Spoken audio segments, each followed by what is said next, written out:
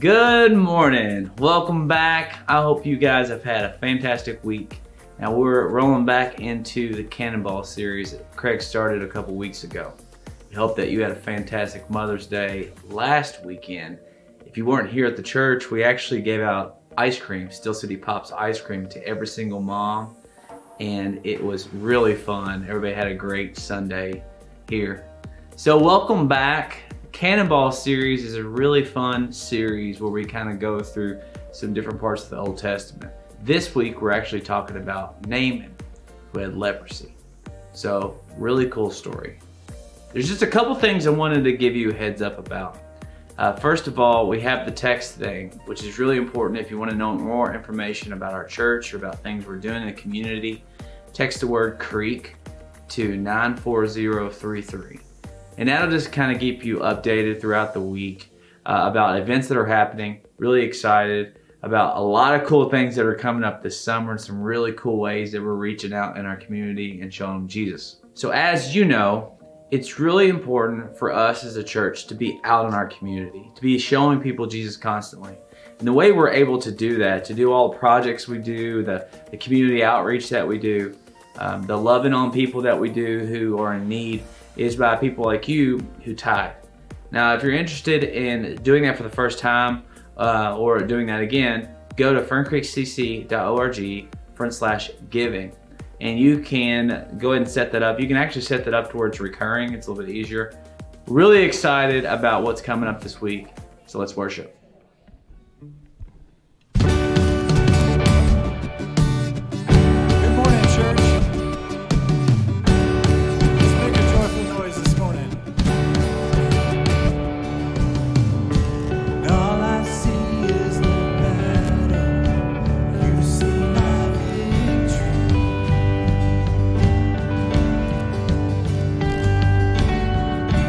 All I see is the mountain. You see a mountain move. And as I walk through the shadow, your love surrounds me.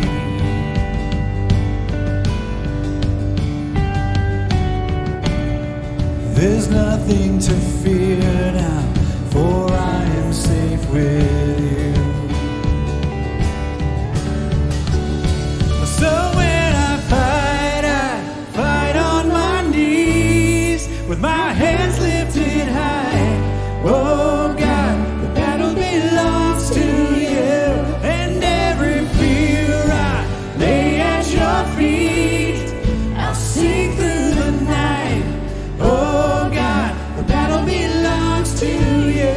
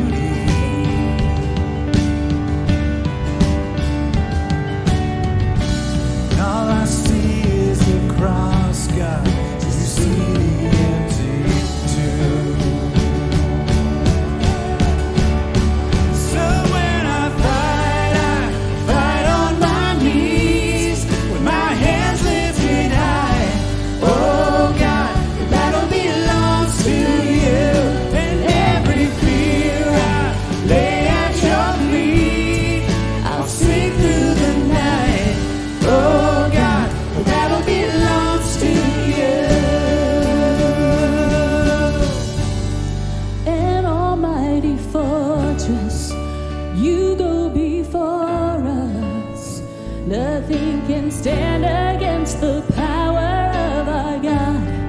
You shine in the shadows, you win every battle. Nothing can stand against the power of our God. And almighty fortress, you go before us. Nothing can stand against the power of our God. You shine in the shadows.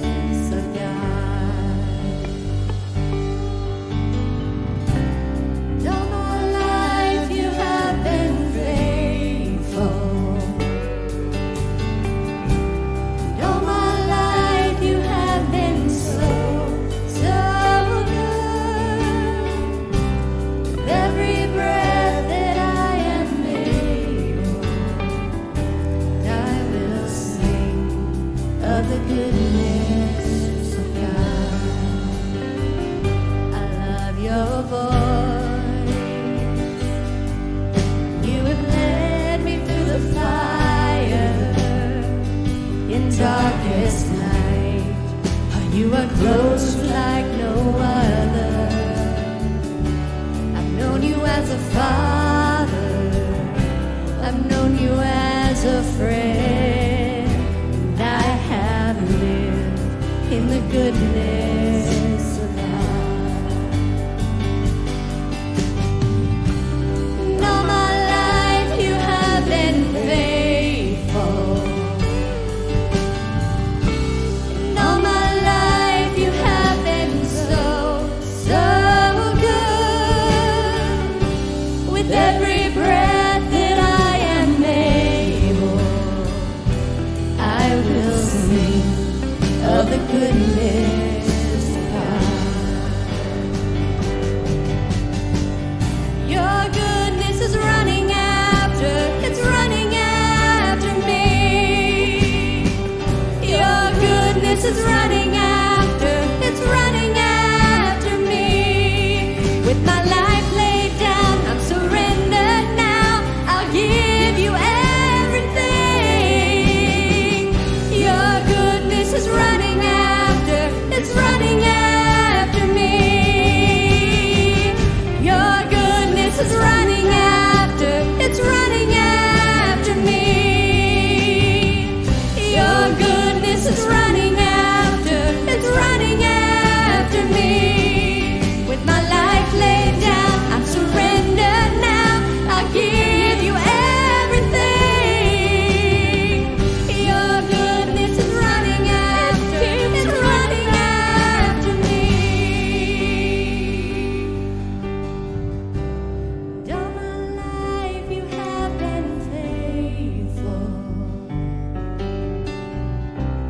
And all my life you have been so, so good.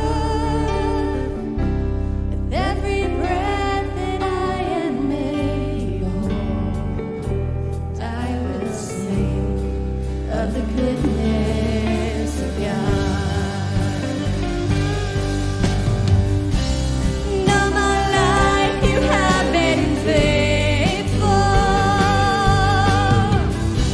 And all my life you have been so, so good.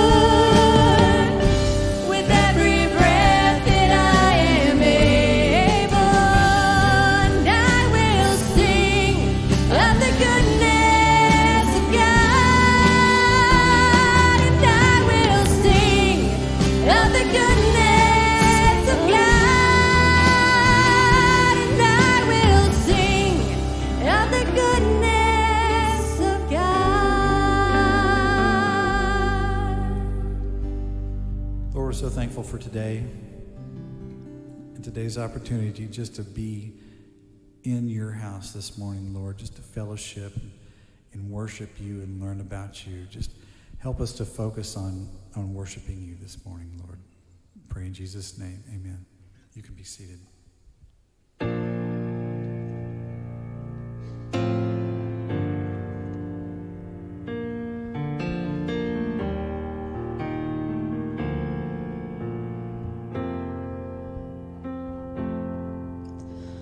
I was a wretch. I remember who I was. I was lost. I was blind. I was running out of time. Sin separated.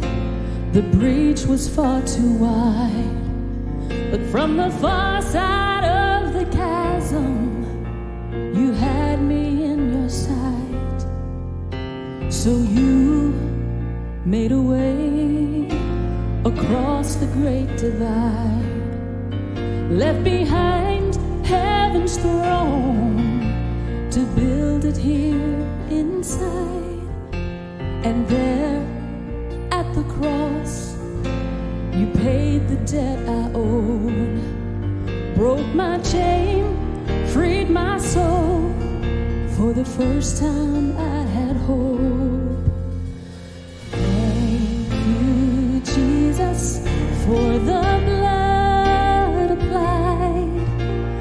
Thank you, Jesus, it has washed me white. Thank you, Jesus, you have saved my life, brought me from the darkness into glorious light.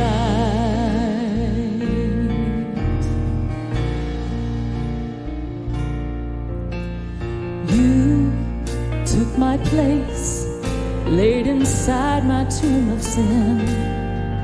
You were buried for 3 days, but then you walked right out again. And now death has no sting, and life has no end. For I have been transformed by the blood of the Lamb. Thank you, Jesus, for the blood applied. Thank you, Jesus, it has washed me white. Thank you, Jesus, you have saved my life, brought me from the darkness into glorious light. There is nothing stronger, all the wonder-working power of the blood. The blood, he calls us sons and daughters. Oh, we are ransomed by our Father through the blood. The blood, there is nothing stronger, all the wonder-working power of the blood. The blood, he calls us sons and daughters. We are ransomed by our Father through the blood. The blood. Thank you, Jesus, for the blood applied. Thank you, Jesus, it has washed me white. Thank you, Jesus, you have saved my life.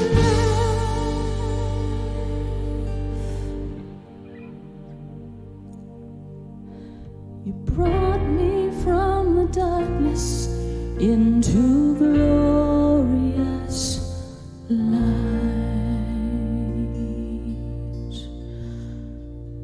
Glory to his name. Sing with me, sing it to Jesus. Glory to his name. Oh, there to my heart was the blood applied.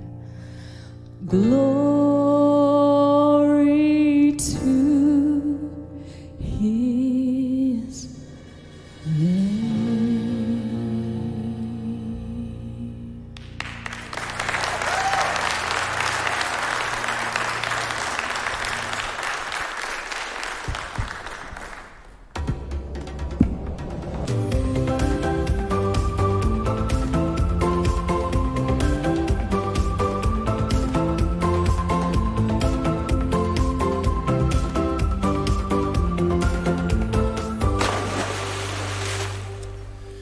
Well, hey, good morning, everybody.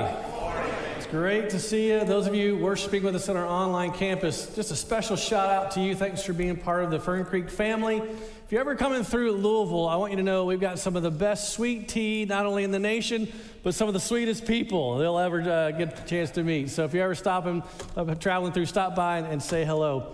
I'm excited to share in our series Cannonball with you this morning as we continue the life of Elisha. I want to start by doing this. Do you know what a beauty mark is?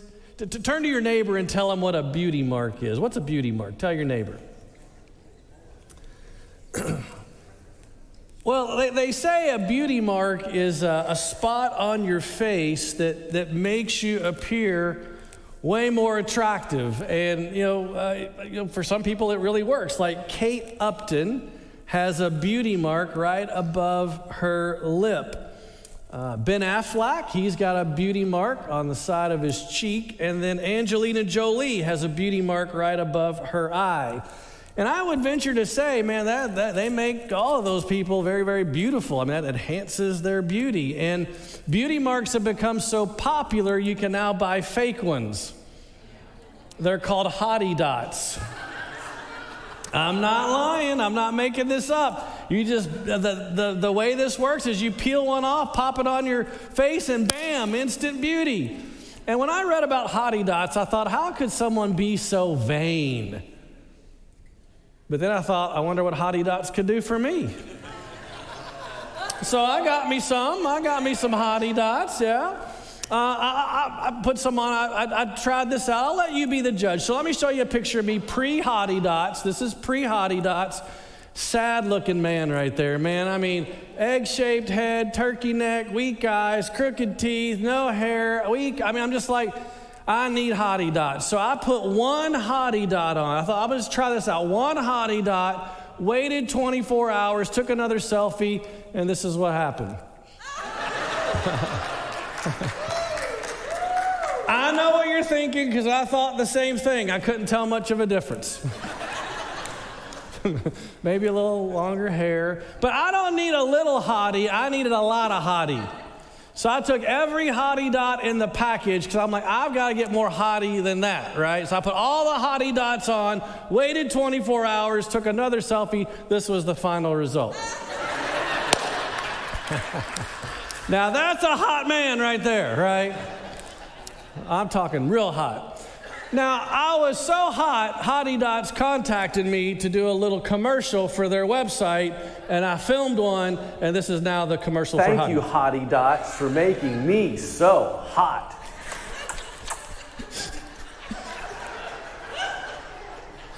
Don't tell him I did that.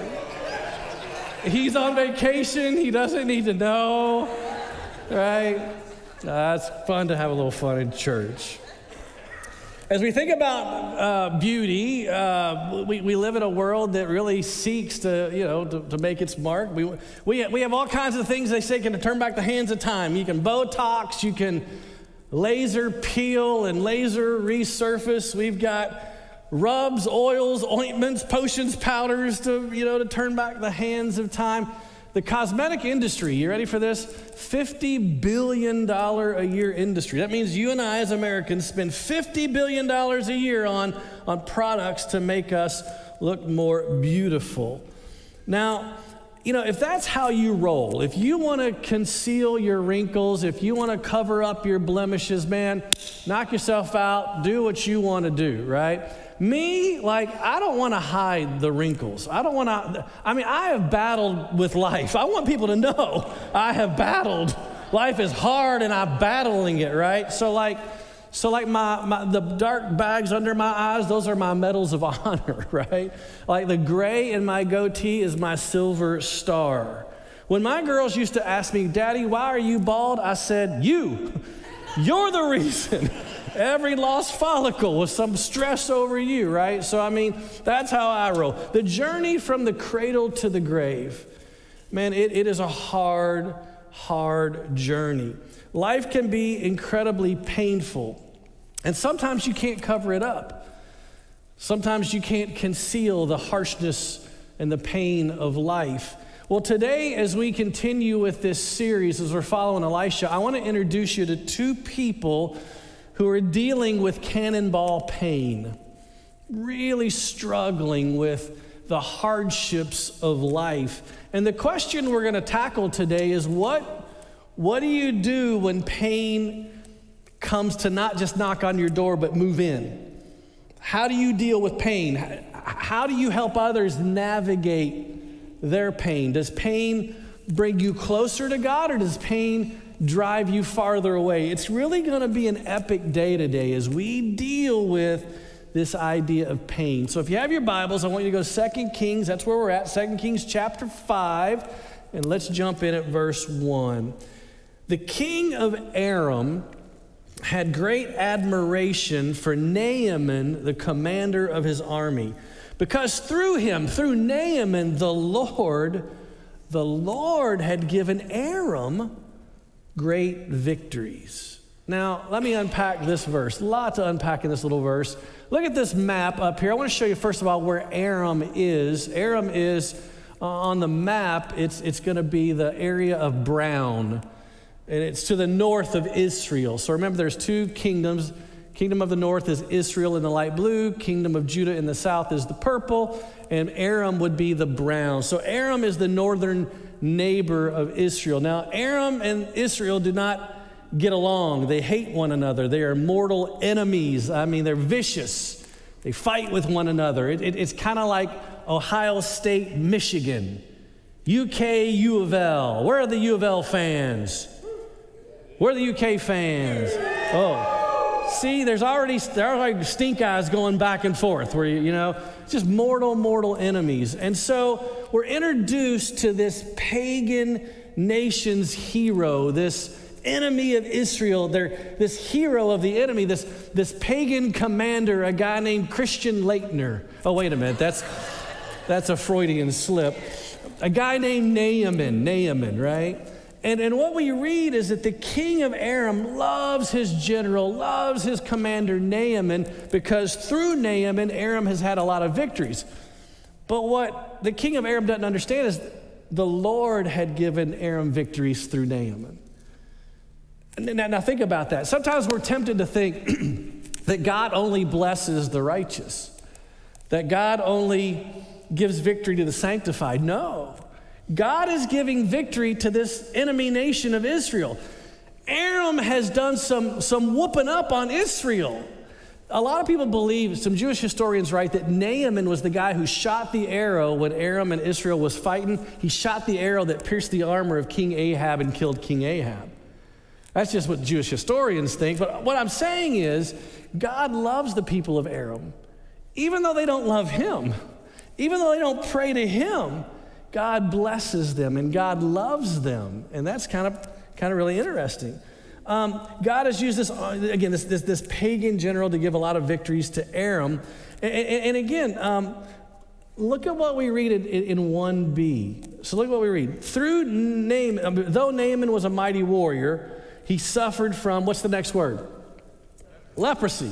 So here's this general who's got wealth, fame, prosperity, popularity. I mean, he's got it all, but man, he's got this thing called leprosy, and that's a big deal. So every morning when Naaman gets out of the shower and dries off, every morning when he looks in the mirror to shave, he's got this defining sickness that's looking back at him. And so all of his great accomplishments are hollow because he's got this dreadful disease. Now, when you say leprosy, maybe that doesn't really mean a lot to you and I today. Let me give you another word.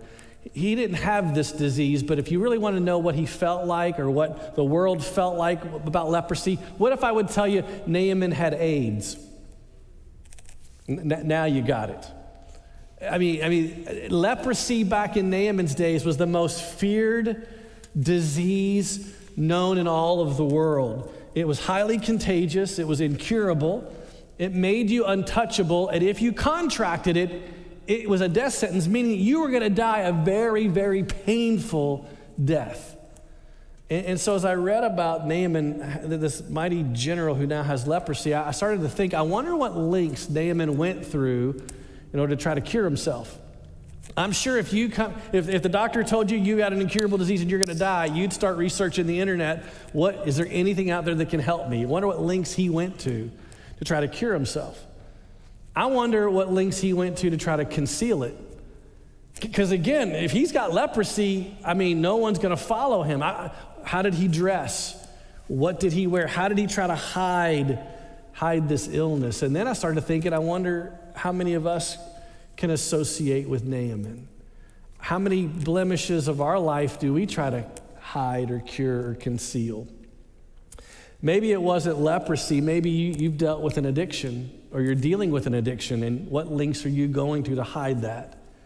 Maybe it's a secret. And you think, man, if this ever got out, I'd be done. And you keep concealing, covering up. Maybe it's a failure. Maybe it's a broken heart. All I can tell you is all of us in this room, man, can agree that we all bear the marks of pain that the harshness of life can kind of dish out to us. So you got this guy Namaan who's dealing with some great pain. He's not the only one in these very first verses of chapter 5 that we meet. We're going to meet another person who's dealing with another kind of pain. Look at verse 2. Now bands from Aram, this enemy of Israel, they would come across the border. They'd gone out and they'd taken captive a young girl from Israel. And she served Naaman's wife. She said to her mistress, if only my master would see the prophet who's in Samaria, he would cure him of his leprosy. Now I want to show you a secret to Bible reading. As I was reading through this, I was very, very tempted just to blow right past verses 2 and 3. But I want to tell you, I really believe these are the two verses in all the Old Testament that are undervalued, unappreciated. The two most underappreciated verses in all the Bible. And if you blow right past it, you miss the nuggets that lay hidden underneath it. Because right here in these two verses, we're introduced to a girl who's going through a tremendous amount of pain. And you look at it, you say, well, Craig, it doesn't say she's in pain. How do you know? Well, just stop for a second. Naaman's got leprosy. I'm sure that's painful. But have you ever thought, we're introduced here to this young girl. She's not named. She's young. And she was taken as a prisoner of war. So I want you to stop and think about her pain. So one day she's playing it in her yard. Maybe one day she's at school, and this marauding band of raiders come into her village. Do they kill her parents? We don't know. They could have. But they snatch her. They take her. They kidnap her. And they take her back to their home. So she doesn't know the language. She'll never come back home. She's trafficked. She's trafficked. And as I think about this girl, I think about if there's anybody like that, how painful. If there's anybody who had the right to be angry, if there was anybody who had the right to be sour, if there was anybody who had the right to be nasty, it would be this girl. But when she finds out that her incarcerator is sick, when she discovers her trafficker has got this dreaded disease, when she finds out that the man who's in charge of the army that goes in to kill her people is in bad shape, she doesn't gloat. She doesn't silently rejoice. She moves to help him. Now, I don't know about you, but I had to sit there for a minute. How is that even possible? Like, if this were me and I found out the dude was sick, I'm like, hallelujah, take him out now. But this girl is moved. No matter what pain she's gone through, she's moved. And it really teaches us the first lesson. If you and I are gonna embrace pain management in this world, here's the first lesson. You've got to rise above resentment. Man, when pain comes to visit you, when pain moves in, you've got to rise above resentment. Let me ask you, when life doesn't turn out the way you planned, when things don't go the way you hoped, how do you respond to that? When your dreams fail to materialize, when your sunny skies turn to dark winter, when your sweetheart turns into a Sour Patch Kid, okay? How does that roll with you? I heard about a fellow who was bitten by a rabid dog. He was rushed to the hospital. Tests were confirmed. He indeed had rabies. And there, at the time, there was no medical solution. There was no cure for rabies. So the doctor had to inform the man that, brother, you got rabies and there's no cure. You're going to die. He said, look, we'll do all we can to make you comfortable, but I don't want to give you any false hope. I mean, it's not good. You better make plans for the end of your life. And so the dying man, he heard this and he just sank back into his mattress. He was bitter, he was angry, he was resentful. But then he mustered some energy and he asked for a pen and a pad of paper and And as the doctor walked back in about an hour later, he saw the man feverishly writing, and the doctor said, well, hey, I'm glad that you took my advice and that you're making out your will. And the guy said, Doc, I'm not making out a will. What are you doing? I'm making a list of all the people I'm going to bite before I die. That's what I want to do, right? And that's what resentment does. That's what pain does. It makes us bitter, and we want to bite people around us, right? Now, I know life is unfair. I know that there are some of you sitting in your pew right now, and you're in incredible pain. Nobody around you knows. Nobody around you could associate, but you are suffering from either physical, mental, spiritual, or emotional pain. And while you may have never had a choice in what happened, I'm here today to remind you, you have a choice now of what will happen. You can choose now. You weren't able to choose. Maybe you weren't able to choose that pain came to you, but you now have the choice of what's going to happen next. Look at Ephesians chapter 4. This is what I'm talking about. Paul says, get rid of all, what's the next word? Yeah. Get rid of it. Get rid of all bitterness, rage, anger, brawling, slander, along with every form of malice. I don't know how long it took for this young girl who was kidnapped from her home. I don't know how long it took for her to rise above resentment, how long it took for her to forgive, how long it took for her to come to grips, how long it took for her to bloom where she was planted. But she shows us it is possible to heal. It is possible to forgive. It is possible to rise above resentment. And I look at her and I'm like, man, she didn't lose her faith. She didn't lose her love. She didn't lose her humanity. And may God give us that strength, because friend, resentment and bitterness is really going to hurt you more than it's going to hurt anybody else. So may God give you the strength. May He give me the strength that when pain comes to us, we learn to rise above resentment. So this young slave girl is talking to her master's wife one day, and I don't know if the master's wife just let it slip, but she finds out the secret that he's got this dreaded disease, this thing called leprosy. And she says to the boss's wife, you know what? I got a guy who can fix that. I got a guy. I know a prophet. I've heard about a prophet who lives back home and he heals people. Maybe he could even help your husband. And I read that and I was like, I love that. I love that she said, I got a guy. And what it means for you and I is that anybody that we know, anybody who has a hurt, a habit, or a hang up, we got a guy. We got a guy. Maybe you have a guy for windows. Maybe you have a guy for your car. Well, we got a guy for everything. Turn to your neighbor, poke him, and say, I got a guy. Tell him, I got a guy. You got to be a little more Italian. I got a guy. Come on, I got a guy. Yeah, I got a guy. That's the truth. Anybody you meet that has an addiction issue, you go, I got a guy. Yeah, I got a guy. I got a guy for that. Anybody that you meet who has a broken heart, I got a guy for that. You meet somebody who worry and anxiety and depression is weighing them down. You can say, you know what? I got a guy. I got a guy for that. May God give us the insight to remember that no matter what somebody else is going through, no matter what we're going through, we should always be able to direct people to Jesus by saying, I got a guy. And so Naaman's wife goes to him. She said, hey, this girl's got a guy. Naaman's like, I got to go see her guy. She's got a guy. I'm going to go see her guy. So he loads up. And look at what we read next. This one cracked me up. Look at 2 Kings 5:5. So Naaman started out carrying his gifts, 750 pounds of silver, 150 pounds of gold, and 10 sets of clothing. And I laughed my head off right there. And you go, how did you laugh your head off? Here's why. You think your insurance deductible's high. That's healthcare was probably expensive in his life. He gets all this stuff together and he heads up, to go see this guy who can cure him. So Naaman goes to Elisha's house. Now Elisha doesn't even come out. He doesn't even go out to meet this general. He sends a servant. He's like, hey, go tell that guy to go dip 7 times in the Jordan River and God's going to heal him. Go tell him. Naaman's like, I'm coming to see the guy. You're the guy. I don't want to see this guy. I want to see you. So the servant goes out, tells him, hey, the boss says go dip 7 times in the Jordan and you'll be healed. Watch what happens. Look at verse 11. Naaman became angry and stalked away.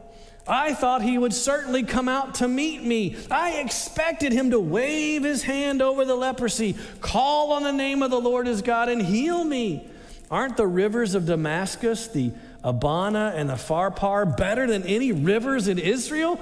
Why shouldn't I wash in them and be healed? So Naaman turned and went away in a rage. Well, isn't that special? Right? I looked at that and I'm like, what? Like, why? Why would he do that? And then it hit me. I know exactly why. Because his expectations have been shattered. And you and I know what it's like to have shattered expectations. I mean, all the way there, he's played the picture out in his head. This is how it's going to go down. He's going to come out and he's going to personally greet me. He may even bow in my presence. And then what he's going to do is he's going to be like, hocus pocus, alakazam, make his skin, clean his ham, woo, something like that, right? And he's going to take that black leprous spot, it's going to turn rosy pink. And he's like, his expectations are just shot. None of that happens. And then he's like, and then I got to go wash in the dirty Jordan River? Like that river stinks. Like I'm not going, I thought, like he's had all these thoughts, all these expectations. And maybe you know the pain of broken expectations. Maybe you thought your spouse was going to come back, and they didn't. Maybe you thought you were going to get the promotion, and you didn't. Maybe you're like, man, I'm applying to this school because this is the one I really want into, and you didn't get in. Maybe you expected a second chance. Maybe you thought there's no way I'm going to lose my house. I think Naaman reacts to pain like a lot of us do. When our expectations go unmet, when they're broken, it can fill us with anger and it can fill us with rage. And I don't know, there was a servant I don't know if it was the girl who traveled with him or it was another servant who said, wait, boss, wait. If the prophet would have told you to do something hard, like if the prophet would have said, I need 10,000 silver coins, you would have done that. If the prophet would have said, go walk 100 miles to this mountain, you would have done that. If the prophet would have said, eat 50 White Castles, you would have done that, right? But he's like, this is something easy. Why don't you go do this? And here comes the second part of dealing with pain. The first part was you got to rise above resentment. The second thing that Naaman's going to teach us is you got to hold on to the end. You just got to hold on to the end. So I want to pass along a little wisdom to you. In all my years of theological training and all my years of Greek and Hebrew exegesis, I want to just throw just one massive philosophical truth I've learned. You ready for it? Life is hard. You're like, Pastor, you're so smart. You're just so wise. All old. No, you know it is. Life is incredibly difficult. There are moments, there are seasons of our life when things are calm and things are peaceful. But I'm just here today to remind you that storms are going to blow into your life. It's going to happen. The longer you live, the more and more pain you are going to probably be exposed to. And the truth is we're just living in a broken planet. We live under a cursed world. This place is like Motel 6, man. Don't get comfortable living in Motel 6. Live long enough and you will either be in pain, coming out of a pain, about to enter a pain, or a royal pain. You're going to be one of those, right? And all I'm saying is look what 1 Peter 4 says. 1 Peter 4, Peter says, dear friends, don't be surprised at the painful trial that you're suffering, as though something strange were happening to you. Pain's not strange. I know we want to live a comfortable, pain-free life, but it's not going to happen. As a matter of fact, to kind of prepare you for this, I want you to poke your neighbor, go ahead and poke them, and say, pain's not strange. Tell them, pain's not strange. Pain's not strange. It's not. It's not. Pain is just a part of life. I can't tell you how many people over the course of my ministry that I've baptized. On one Sunday, I remember baptizing 247 people on one Sunday. It was a day I'll never forget. Baptized thousands of people. And I'll never forget, I've baptized, of those thousands of people I've baptized, I've watched several whose hearts were right, they were on fire, they loved Jesus, but as they left that baptistry and went out into the world, they got hit with pain. They got a divorce. They fell into some type of sin. Their heart got wrecked. Their expectations were broken. And I've watched them, some close friends, who've gone through so much pain that they said, I'm not doing this anymore. I'm not going to follow Jesus anymore. And they've left the race because of pain. Let me fast forward this Naaman story. Naaman goes and he does what the prophet does. He's going to dip 7 times in the Jordan River. And on the 7th time, he comes up, man, and he's healed. He's clean. And we read story after story like that in the Bible. We're like, amen. Hallelujah, man. God healed this pagan guy inside and out. Way to go, God. And we celebrate that. But I don't want to pause long on there, because here's what I want to ask you. It's easy to follow God when God heals you after the 7th dip. But what's going to happen in your life when you dip 7 times and your marriage still falls apart? What happens then? What's going to happen to you when you follow God and you do what God wants you to do and the cancer still stays? What's going to happen then? What's going to happen when you pray and you tithe and you serve and your child that you've been praying for years still stays in the far country? What do you do when the pain doesn't go away? And what we are learning is when the pain doesn't go away, I got to come back to the story and I got to say, I got to rise. I got to learn to rise above resentment. And I got to hold on. I got to hold on to the end. And I want to tell some of you, don't quit. Some of you are close to quitting. Some of you are close to giving up. Don't you quit.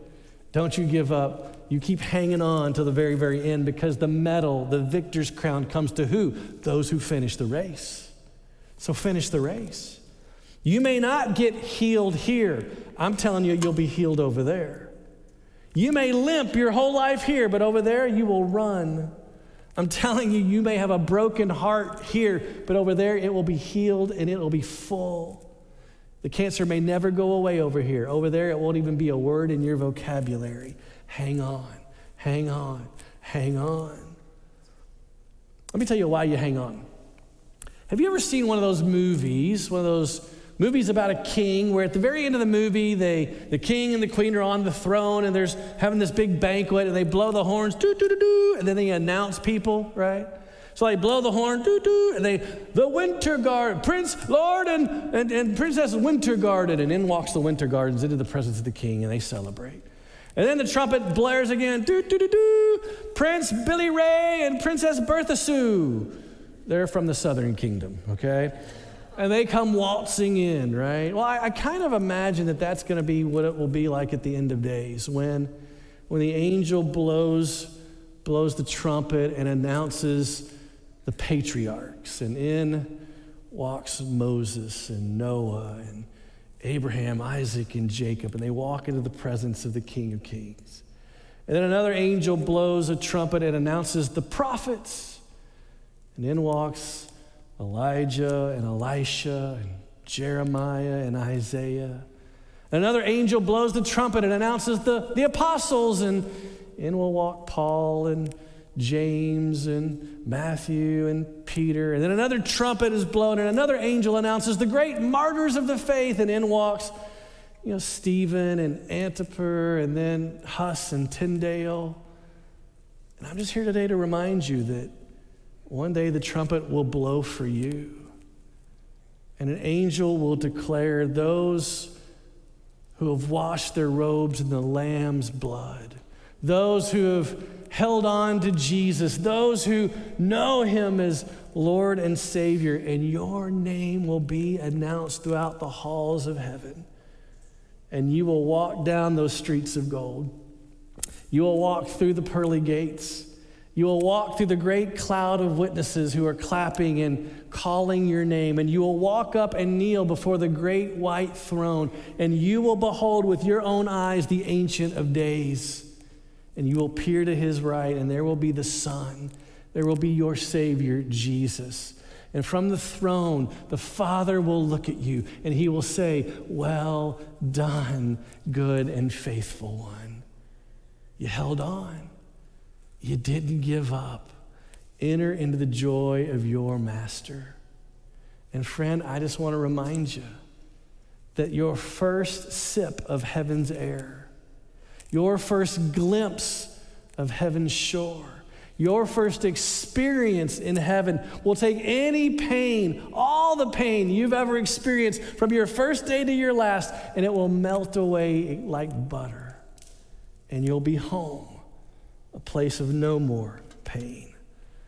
And what the devil is trying to do to you is he's trying to trip you up. He's trying to sidetrack you. He's trying to get you to throw in the towel. So he's going to hit you with pain. He's going to hit you with pain. He's going to hit you with pain in the hopes that you're going to give up. And when pain comes to you, when pain doesn't just knock on the door, but when pain moves in, when you go back to 2 Kings chapter 5, and you will remember these two lessons from this unnamed slave girl and this pagan guy named Naaman. Lord, teach me to rise above resentment and teach me to hang on to the end. Let me pray. God, I needed today's message because I'm so tempted to think that what life is all about is being comfortable. God, I don't want to be comfortable in Motel 6. I've got a mansion waiting for me. So God, teach me as I navigate through this cursed, pain-filled world that this is not my home. And God, that I would rise above resentment, that I would learn to bloom where you plant me, that I can, in spite of the pain going on in my life, I can look around and tell other people I've got a guy because this guy is helping me deal with the pain of my life. And God, help me to hang on to the very end. God, as we take communion today, as we think about the pain Jesus went through on the cross, I'm so glad he didn't give up. I'm so thankful he endured to the very end. Because if he would have come off that cross, we'd still be in our sins. So God, as we take the bread and take the juice, may we remember and we reflect on any pain we're going through, and may we deal with that with you, God. You're big enough to handle it. But God, help us to cast our burdens, cast our pain upon you because you care for us. So Lord, may this time of communion be deep. I pray in Jesus' name, amen. Let's share communion together.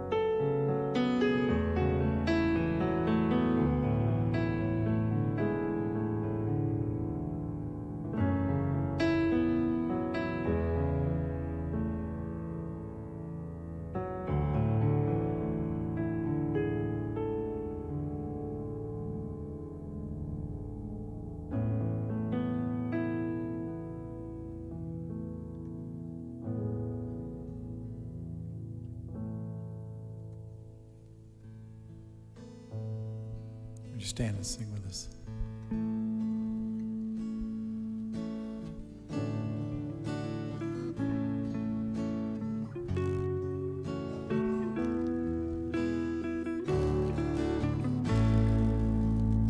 Let the King of my heart be the mountain where I run, the fountain I drink from. Oh, he is my song.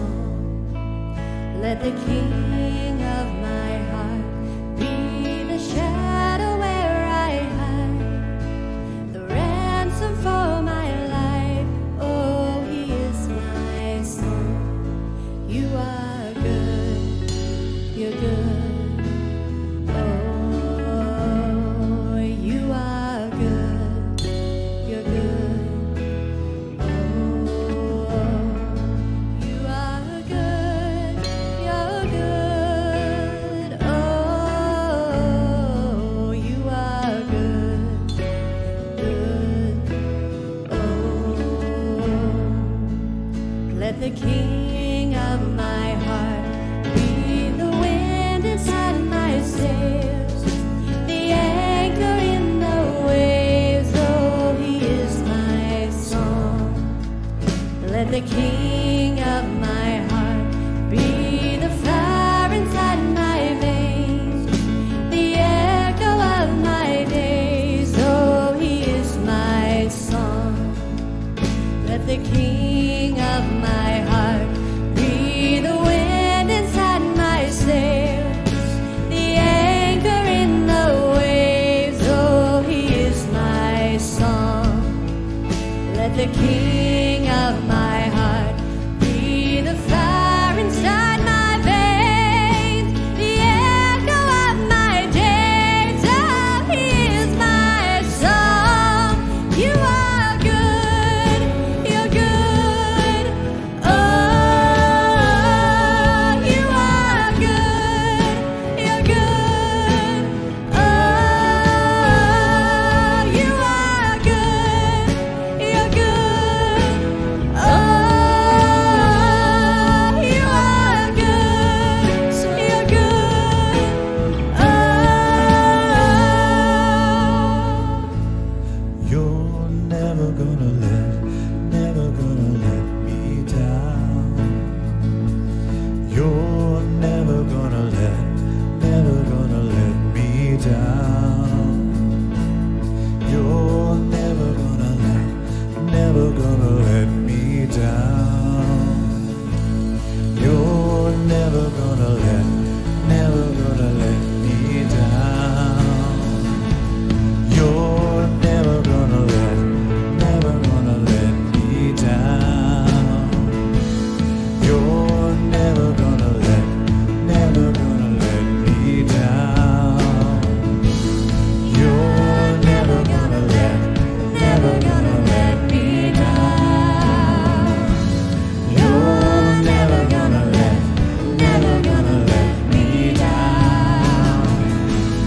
You are good, good. Oh, you are good, you're good. Oh,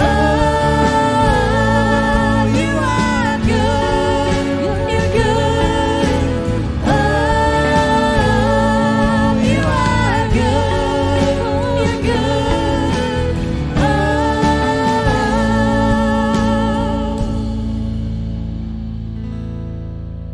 You guys can have a seat.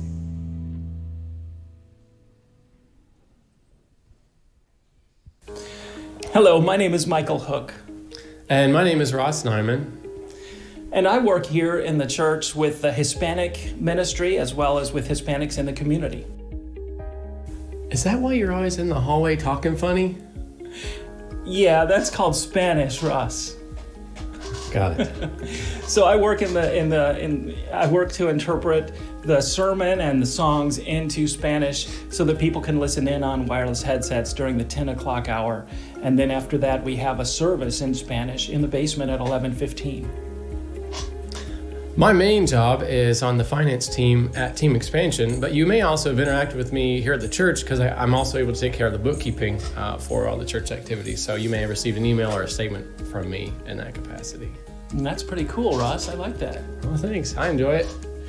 So if you would like to help, we have a little invitation card that you can give to your Spanish-speaking friends or coworkers. This will be at the information desk, and it would be great for you to give these out to anyone that speaks Spanish that you come into contact with. You know, actually, I was thinking they could help me out too. All you really need would be a calculator and an endearing love for Excel spreadsheets. So if that's you, let me know.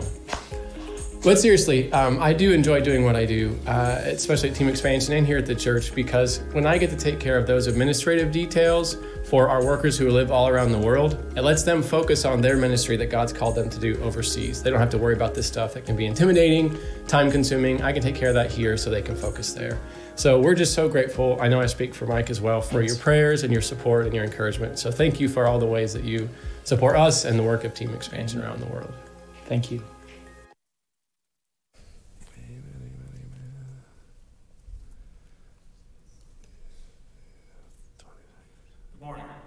For those of you who don't know me, my name is Stan Rayleigh. I'm one of the elders here. I want to take a minute before we close the service out today to kind of update you on one of our church's policies, and that is about these little masky things here.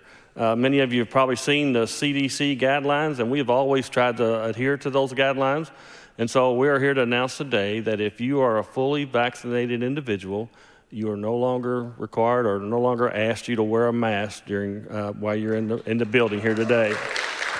Yeah, I know we've all been waiting for that. You know, we've tried to do what we can to keep everybody safe and healthy. The governor has also announced that on June the 11th, which is about 3 weeks from now, that the mask mandate will be gone altogether. So what we're going to do is we're going to ask you, if you're not currently vaccinated, or if you just feel comfortable wearing a mask, that's fine. You know, we don't have any problem with that, and we would encourage you to do that. But again, then on June 11th, we won't require any wearing a mask whatsoever in the church. So we just want to update so that everybody knows what's going on. And I will say at first service, I messed this up terribly. And I don't know if you know the Brown family. They sit down here in the front on first service, and they called me out because I didn't do it right. So here we go. Grace, peace, see you next week. What an amazing conversation this morning. So my encouragement for you this week as you go, as Matt likes to say, go encourage somebody. Be an encouragement for somebody and let them know that, man, this is not our home's in heaven, and we're just here for a short time. So enjoy it, right? But also make sure other people know that you're in love with them, and so is Jesus.